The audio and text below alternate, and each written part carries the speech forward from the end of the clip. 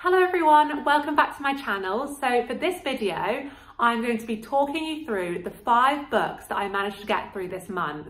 Now I feel like it was quite a good reading month for me in terms of there were quite a few in there that I absolutely loved, which is obviously always a good thing. So I will jump right into it and start with the first book that I managed to get through this month, which was... It is the final book in the Brandon Sanderson Mistborn series. This one is called The Hero of Ages. And before this, we've got The Final Empire and The Well of Ascension. So this month I finished The Hero of Ages, which meant the end of this series. And I absolutely loved it. I feel like if you're not into fantasy or you're wanting to get into it, this is such a good entryway into the fantasy genre. It's such a readable and accessible fantasy series. So if you are in the market to start reading fantasy or looking for a series to inspire you and get you into it, I would definitely recommend this Mistborn series. Brandon Sanderson's writing is so readable and so accessible, so I highly recommend. It's about our main character, Vin, who as a young girl discovers that she is a Mistborn. Now, the magic system in this world is based on metals, and as a Mistborn you can tap into lots of different powers depending on which metal you've ingested and are burning at that time. So this book is set in a city called Luthadel, where everything is grey, the sun is red, green grass doesn't exist, they don't know what it is, it's all brown, ash falls all the time, and all the citizens of this world are forced to stay in their houses at night time because of the descending mist that envelop their world come night time. So it's a super cozy read. I think anything involving mist just feels so cozy to me. So this city, Luthadel, is ruled by the evil Lord Ruler, and this series is all about how Vin and her group of friends set out to defeat the Lord Ruler and save the world, basically. So it's a story of friendship, which I loved reading about. I loved watching their friendships develop, and to me that was the strongest element of this whole series. I loved reading about it, and I loved how Vin was a strong female lead. So yeah, 5 out of 5 fantasy series from me. I really enjoyed it, and a really great wintry read, I think.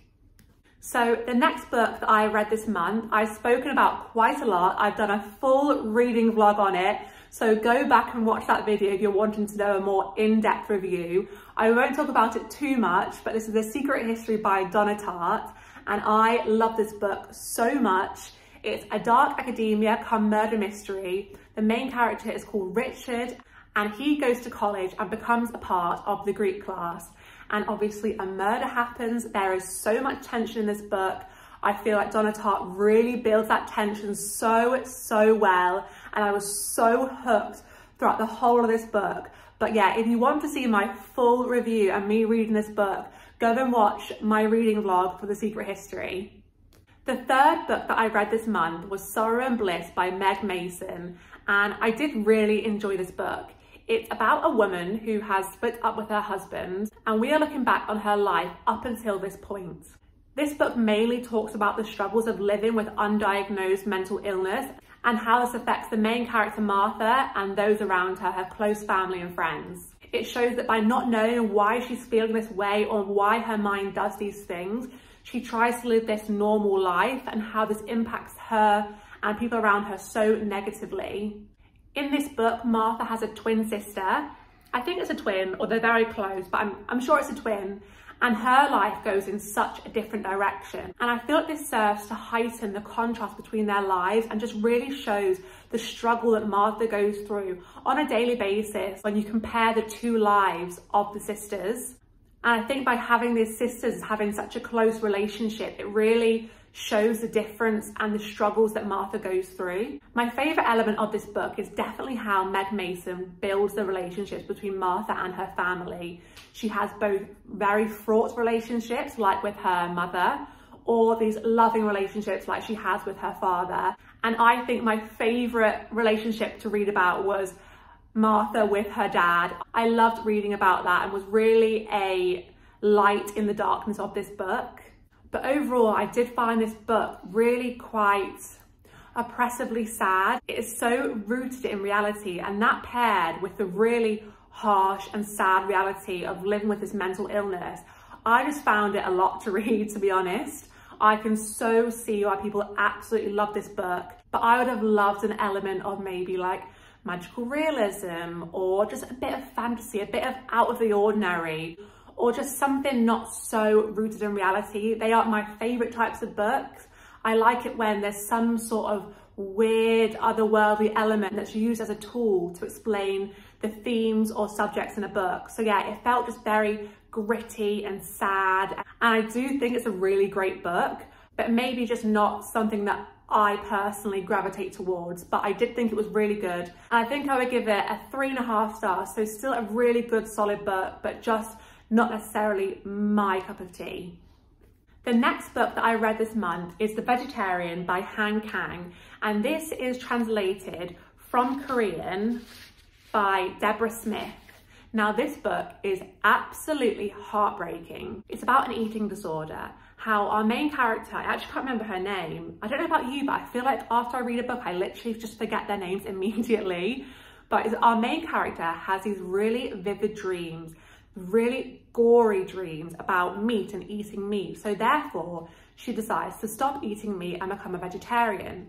Now, this does not go down well with her husband and her family. They do not take it well. They can't understand where she's coming from. They're just so confused by her choices. And this initial refusal of eating meat develops into something much, much darker and much, much worse, and makes for a devastating decline in the main character's life. Now, this book is not what I thought it was going to be at all. It is much darker, much more heartbreaking.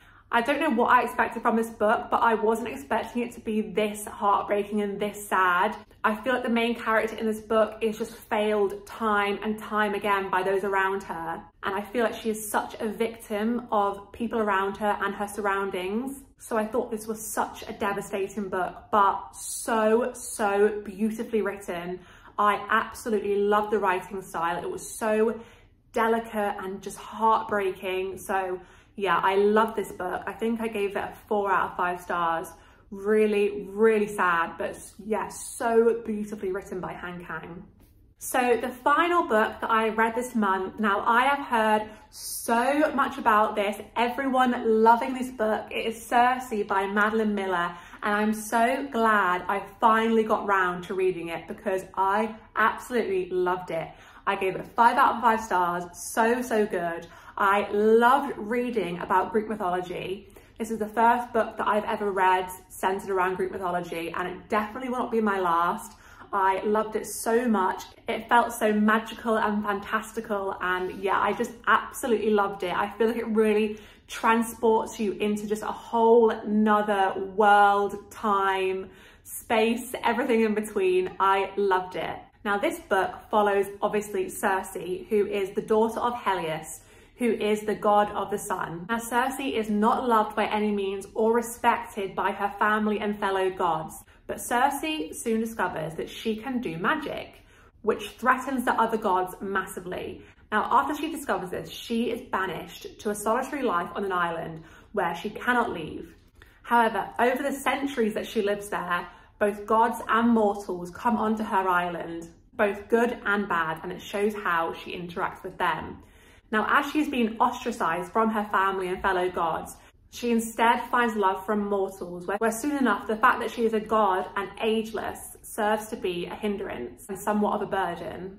But this is where she seems to get her love and relationships. She has such an affinity with mortals and doesn't seem to really relate to the gods at all around her.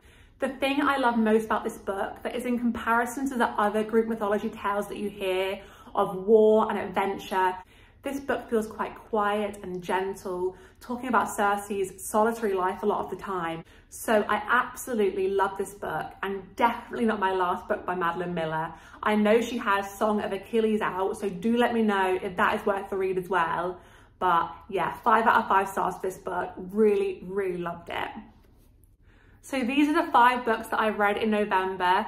Do let me know if you've read any of them and loved them or hated them, whatever you think. Do let me know in the comments. But thank you so much for watching, and I will see you in my next video.